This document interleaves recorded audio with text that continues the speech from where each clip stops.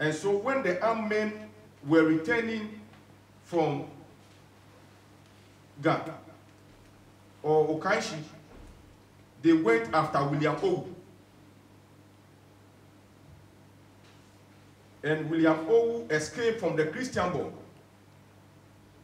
and went to sojourn in Dutch Accra. And you can find this thing in C.C. Randolph's book, 1895, The History of the Gold Coast and Ashanti, page 326, 328. In Accra, he sought refuge from Manchani Yaote at New Jersey. Ni Yaote asked the Asre Manche to assist him with a place to stay, but Ni Asre could not find him a place.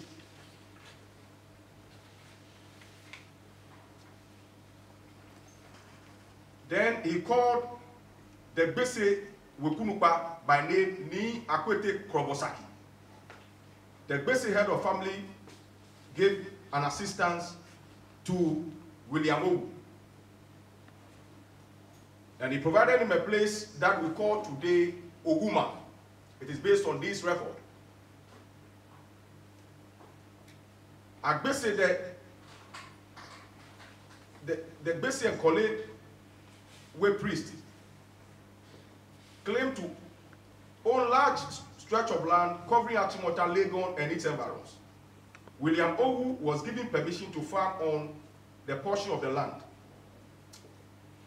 In 1922, when the colonial administration expressed interest in acquiring land for the Achimota College, the sons of William Owu got wind of it and quickly went to see the Bese Manche and the Kolewe priest. They gave an authority note to negotiate on their behalf, and everything we are saying here is documented. The Owus stated an estimate of 4,000 that they wished to claim, but they were given 2,000 pounds. Instead of taking the monies to the Bese Manche and the Kolewe priest, as he was mandated to do, as clandestine as he has been, his children has been till today, he kept all the money and only gave the Bese Manche and the Kolewe priest 100 pounds. And threatened to kill anybody who comes to collect the remainder of the money.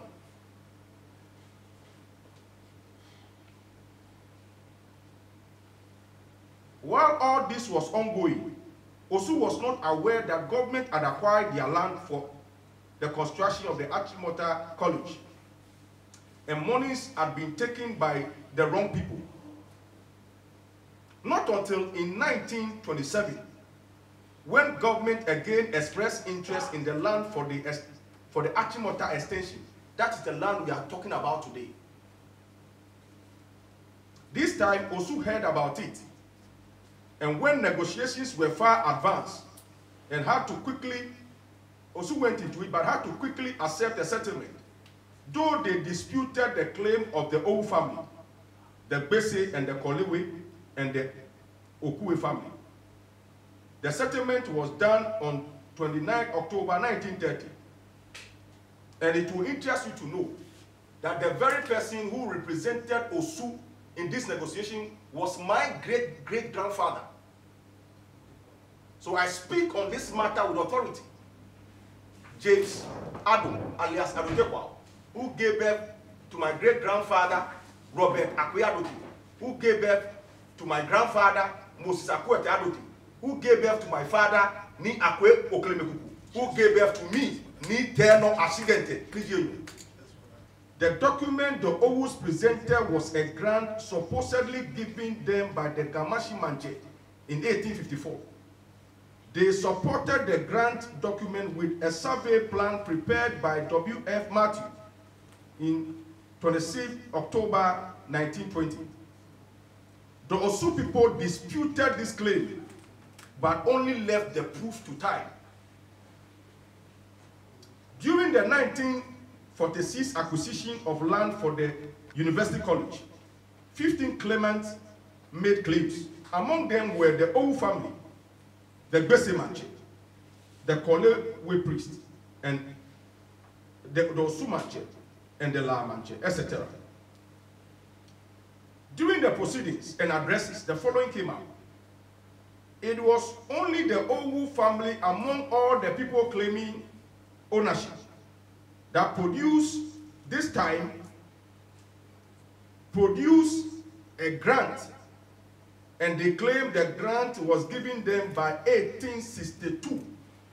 Meanwhile, they had already said in 1922 that they had a grant, and in 1927 they had a grant all given them in 1854. But this time, they claimed the grant was giving them the same grant. I changed dates. This time, and if you be careful, you see they are banding some things about in the media. That's the grant. 1862. They presented an exhibit 59, which you have all of them, in which for the first time they now defined the acreage of the grant given them by Gamashi Manche. And it will interest you to know that the Gamashi Manche they makes reference to, and they mix the names. They claim that the grant was given them by Gamashi Manche, Taki at the time. And Taki was sworn in on 12 December 1862. Yet this same Gamashi Manche had given them a grant as far back as 1854.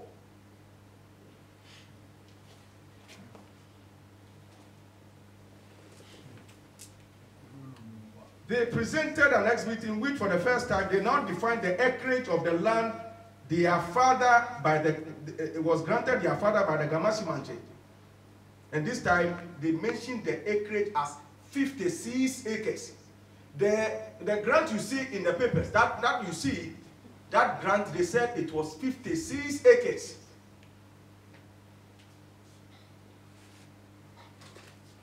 And they presented this by a document which was subscribed to by 3 of the sons of Owu in 1899, who at the time had become customary owners. Meanwhile, in 1922, the acquisition of the land that was taken in 1922 required 2,240 acres. Yet they carried a grant worth just 56 acres to acquire a land bigger than that. When they were presenting maps for the 1946 acquisition, based on the same grant, they presented a survey map in 1918 covering a land 7,810 acres. Meanwhile, at the same time, they had a 1914 map which covers 6,821 acres, all from the same grant. The grant is giving birth to several different acreages. So I'm now going to the judgment. This was a judgment delivered. Therefore, during the judgment, of all the claimants, the judge was so annoyed, so furious about the claims of the Owus. And the judge makes these wonderful findings. The judge during the judgment, and the judge's name is Jackson, and he points out the following. He says, 1, the Owu submitted a letter to the Commission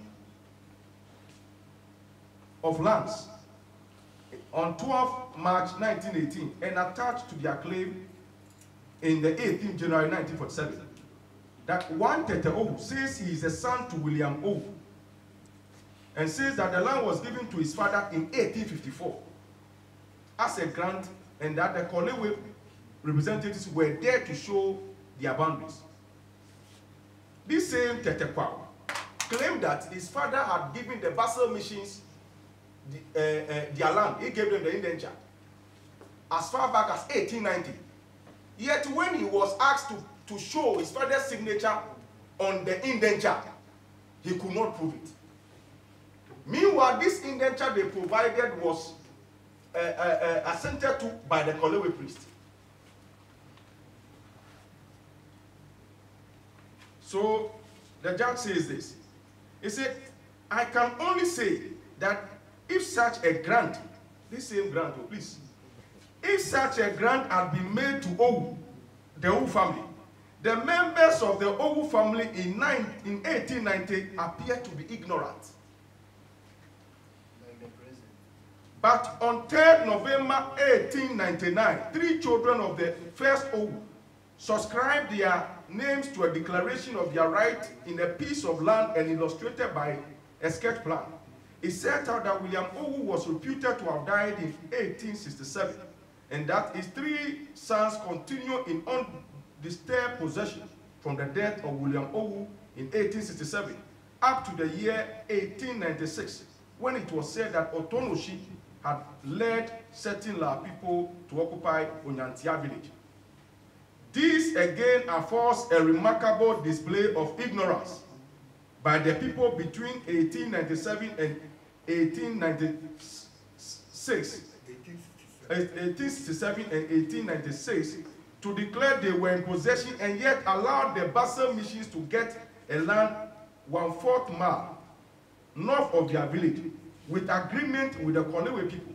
The Owus were noted in, and the judge makes this very important point, that the Owus are clandestine people. It is not my words. The judge says this. It says that the Owus were noted in 1914 and in 1918 of performing unilateral surveys without the other landowners standing on their boundaries to check whether they are doing the right thing. Failure, and the judge says this. He says that, and I want the media to take note of this. The judge says that failure to notify other landowners indicate to me malafide, which means an activity which is carried out either in bad faith or intention to deceive.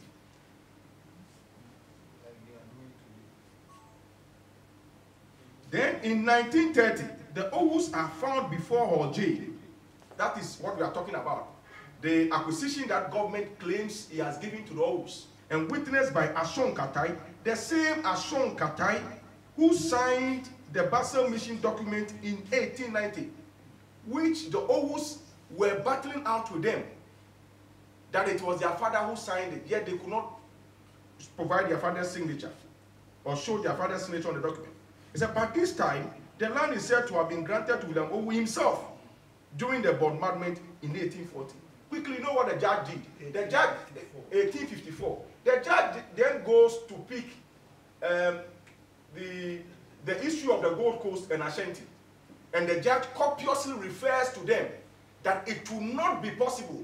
Owu who had expressed or who had exhibited treacherous character in the Christian book and had been chased out.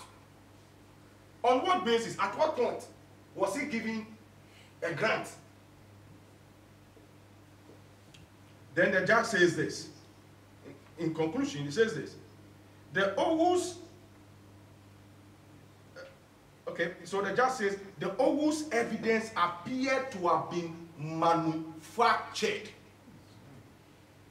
It is not for me to say. That is the judge saying this. That all that the Owus have been doing from 1920 till today, they have no basis whatsoever. The Owus, in addition to other claimants, like the Gbese Manche and the Kolewe priest, who were not successful, appealed the judgment on 30th 1st 1952. They appealed this judgment. So somebody will ask, oh, maybe there's an appeal. They appealed this judgment on 30th January 1952. And judgment was given on 18th March 1954, dismissing outright their claim that the Owus have no inch of land anywhere in all the enclaves constituting the 1920, 1927, and 1946.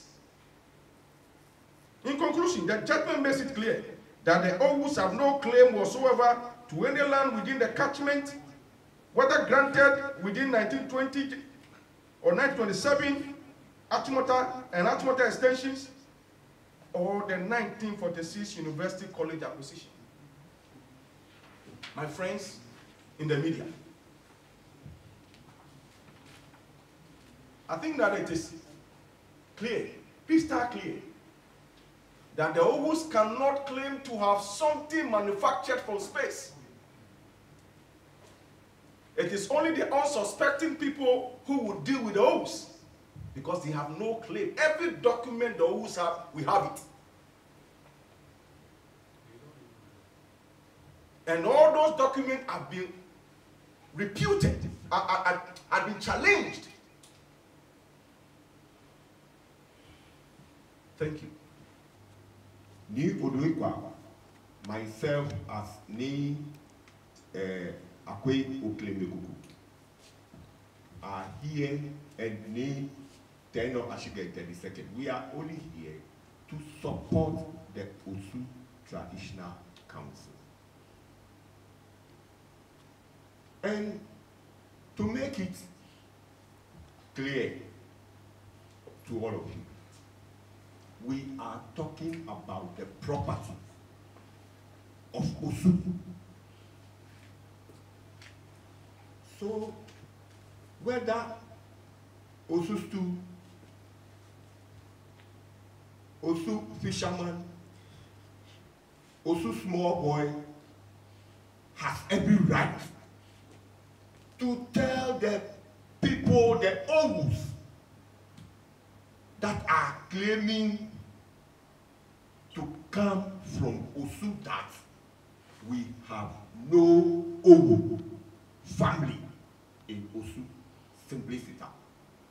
Ama woloko many dine yo shishiji ni saban achen ni otutuche ashinteja ase ke ni lo sekan ni ji Clotewulom. Minto ma Kenya ken.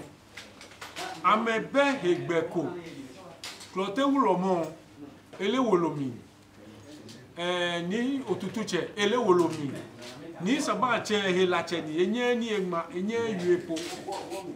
No ewo naka wolu na ma mekomeni hose julo eni. Meni hona meni manaka wolu julo eni.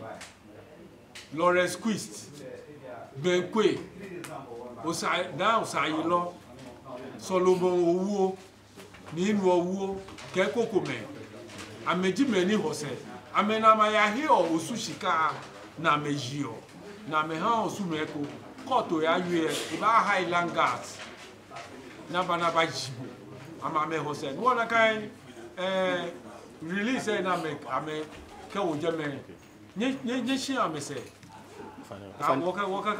Ofane mashibo shidan mashibo ye blofo e kan mo mi ni bi ko me ajipo akebe owu bi ne na atwa amebe amebe hegbe kokura ye Achimota shipon no ofane ye gan mi ye jale mo mi bibio ofane dan mashibo emi jale mo di ni owu e ko osu eyo ni efe enoko be mi ni akawo to pampanyo mo fẹ́ mo bá wo pàǹpààyàn ní di 1839 lẹ̀ ìtúnṣe kẹ́ àjùwé sàníyẹ de akọ́ ọ̀bùrọ̀ fún mi nínú lọ́tún náà bá bọ́ǹbù wọ̀ yẹ bí ẹ̀ ní 1854 ló wá tọ́ ẹ̀ náà ní ṣìtú kẹjọ ọ̀sùn ló ẹ̀ àdómọ̀ gbèsè máa jẹ wòjìyìn yẹn iṣẹ́ ẹ̀ àmẹ̀kẹ́ kọ́ léwé bí ní hàn àmẹ̀nàkà wòjìyìn yẹn sínú àbótèmí yẹn je ko le wobi ni ha me woji ni amedie ncha ma son no wo na gbe mi nkla appeal na Africa ni bi efen judge na cho le J Jackson eke owu bi julo eji ame no wo amebe noko ye Achimota koem no energy no ni akande ye blofo emi no wo ye wo jinfe no judgment kan bi ye fen ye bi ene no wo bi ye amebe noko ye Achimota ko emi